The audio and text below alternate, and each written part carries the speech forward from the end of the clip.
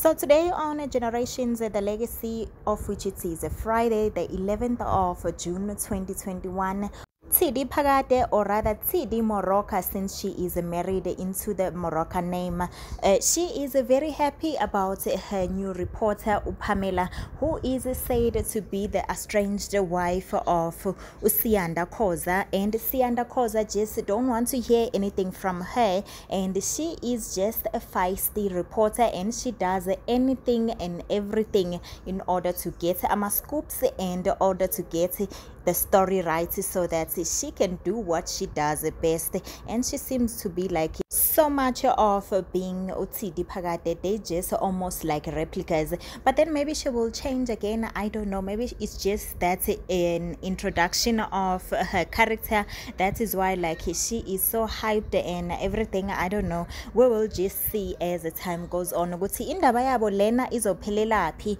And on the other side, Tracy and her partner Uluyolo has spent the evening with Urorisang after he requested, or rather Luyolo requested from Sphe ukuthi cela umboleke umntana wakhe just for a night uze abonise uLokhuzana Tracy ukuthi this thing is doable, she can be a mother.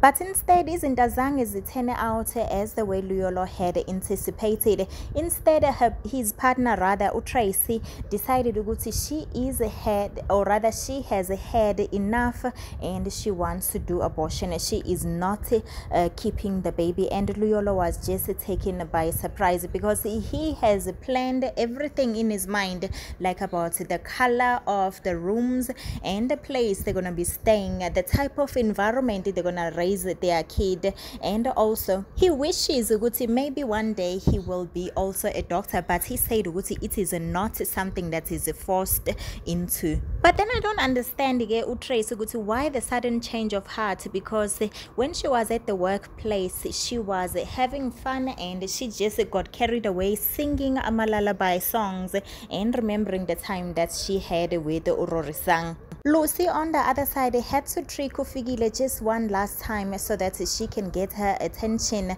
and she used Umbali so that to say ukuthi she should come over to their home and help her with something. So Ufigile, when she arrives in order to meet Umbali, but she was just surprised by Lucy, and she told her the truth ukuthi no, indeed it was her that really called her, it was not Umbali, and the reason that she called her is that they want to fix their relationship. Figile was not too keen on the idea, but it seems like she is willing to give it a go. And yes, all this is thanks to Gog'Flo, who put the idea to Lucy's head of saying ukuthi like zama ngayo yonke indlela ukuthi ulungise ubudlelwane bakho with Ufigile. So on the other side, Siyanda Khoza's wife, who goes by the name of Pamela, has went to the Skalo court to have some not drinks as such, to have tea. But it was not just tea that she wanted to have. She had some other plans. She took some pills out of her bag or drugs, I'm not sure what's beguin, and she put it in her own tea. She spiked her own tea rather, and she fainted and she ended up in a hospital where Sphe works. And all this was just to get closer to Sphe so that she can get a peek on her.